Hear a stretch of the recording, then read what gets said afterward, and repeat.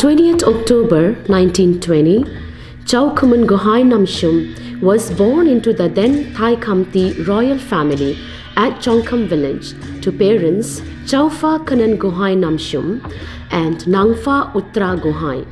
He was one of those pioneering figures who laid the foundation of development and unity in Arunachal Pradesh. He was twice nominated as the MP from Undivided Lohit. Before being nominated as an MP, he was appointed as Assistant Political Officer by the British officials. As a leader, he emphasized on education, which was necessary for human resources. In 1952, he was first nominated as MP representing whole NEFA. In 1957, he was nominated again for the second time, which he respectfully declined in order to focus more on his family. As a leader, he set an example to the people for self-employment and self-reliance. He started timber business, then gradually moved to plywood and then to the tea industry. The cottage industry that we see in the state today is a fruit of his labor as well. He breathed his last on 2nd February 2010 at his native village, and people from all walks of life came to pay their last respect. He is survived by 5 daughters and a son, Mr. Rajan Namshum, an ex-MLA. One of his sons-in-law, retired Colonel Rimo Karbag, is a first commissioned officer in Indian Armed Forces from NEFA, now Arunachal Pradesh.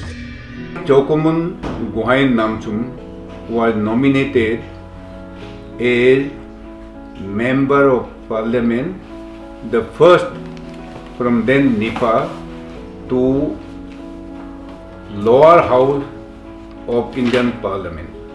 Not only that, he was also one of the lower house members of Parliament in first Indian Parliament. First from NEFA to be in first Parliament of India. Eventually, due to what he said, financial crisis, he resigned after being nominated for a second term, 52 to 57 first term. Then he was re-nominated for a second term, and in 1960 he resigned during his second term. Then he recommended Mr. Earing to be nominated in his place, which was so done, and I was extremely happy because Mr. Earing was a very promising person and he lived up to everybody's expectation and became the first minister from our state under Nehru cabinet. The boarding fees was 500 rupees per month for each child. And Daddy, as an MP, used to be paid 500 rupees per month. He couldn't afford to keep 5 of us in the boarding. So that is one of the reasons why he resigned, and then he started his own business and he could afford to educate his daughters. He always said that it's very important to educate girls, which you can see many of our aunties and all, they are educated. I mean, they are older than us, older generation, but he was very insistent, and he put a lot of importance on girls' education, which of course now also we are still following. More devotai hati bikri kori kane goisile plane ticket e sab etu karone aru thakiba karone karon tontha khali 500 rupees asile MP titia to 500 rupees to নুজুৰে তাত কি জানে তো ঘৰতো তো চলিবলৈ হাতী সাথী আমাৰ property বিক্ৰী কৰি আৰু কোনো নাচলে ন ঘৰ কাম চাবলৈ সেইকাৰণে ঘূৰি আহি কিনে চোখামত ঘৰ আছিলে কিন্তু তেখেতে আমাৰ ফ্যামিলি লৈ শিফট কৰিলে 27 মাইল যোনটো এতিয়া Tezu on the way to Tezu আছে 27 মাইল কয় 27 মাইলত কৰিলে within one year he to pani loi gol e tar pore aku 28 minute shift korile 28 mile যোনটো এইটো যোনটো এতিয়া গোহাই গাঁও বুলি কয় তো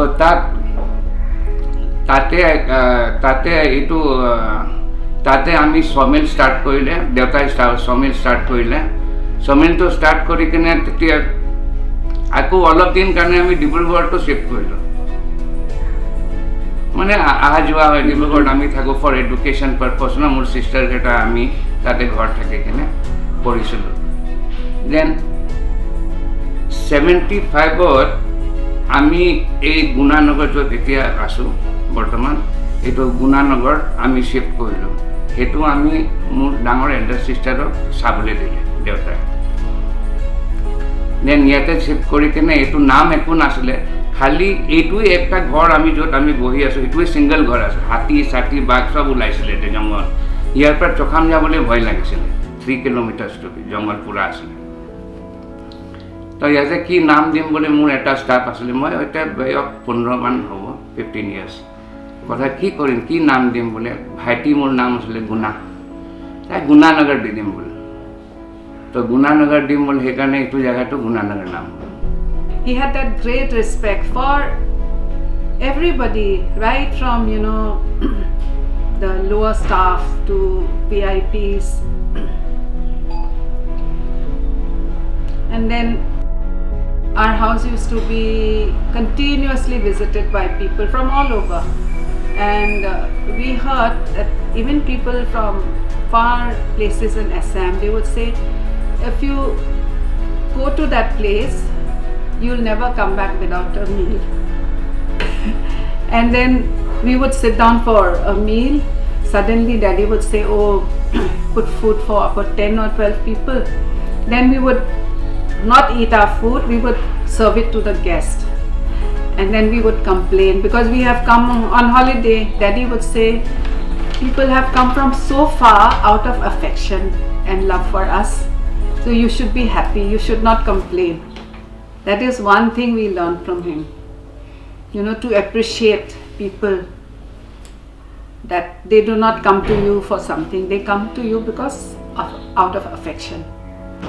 Very helpful nature asle যেনেকুৱা উঠুনি বাইদেউ কোৱা নিচিনা ইয়াৰ পৰা চোখাম গ'লে 10 বাৰ ৰখিব খালি তাৰ টিচাৰটো আছে টিচাৰটো ইয়াৰ নাই যাক দেখিলেও ৰখিব ক'তবা যাবি নেকি উঠাই ভৰ্তি হৈ যায় গাইটো তো বহুত টাইম লাগে যায় মানে অলপ ওচৰত যাবলৈ He laid the foundation of present-day Arunachal in diverse fields such as education, agriculture, communication, both surface and air, healthcare, administrative reforms, Gram Panchayat system, industry, religious institution, border security, and larger national integration.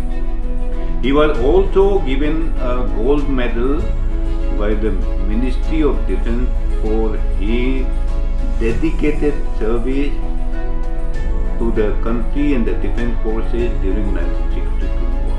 He personally met him in his office many a time. On many other occasions, he wrote letters to the Prime Minister. Here is a very interesting part of his letter written on 17th May 1957. I shall read out this paragraph. He wrote, during my recent tours, a very large number of my tribal brothers have complained to me that during the British regime, every facility was provided for them to purchase meal-made clothes and other necessities of their life at a very reasonable rate, and that now the administration has even banned the import of meal-made clothes in the area. The tribals are good at weaving on the lion looms, but now they wish to learn on the subtle loom and other improved methods. The cottage industry training center in NEFA are not permitted to teach the tribals in the shuttle loom, and also they are not permitted to copy any of the outside designs. They feel that this restriction by the administration is an imposition to them and restrict their views to develop their own arts and craft, but I feel that this amounts to preserving them as museum specimens.